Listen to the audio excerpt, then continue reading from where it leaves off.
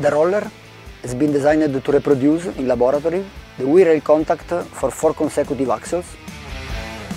The big wheel, the yellow one, reproduces the rail. 4 electrical motors controls the braking and the traction torque on each axle.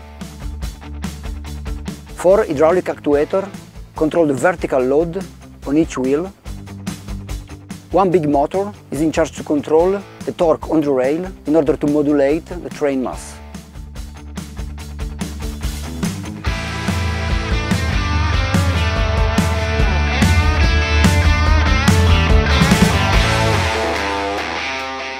Thanks to the spring system, it's possible to degrade the adhesion on the rail surface to simulate rain, rust, oil or leaves on the track.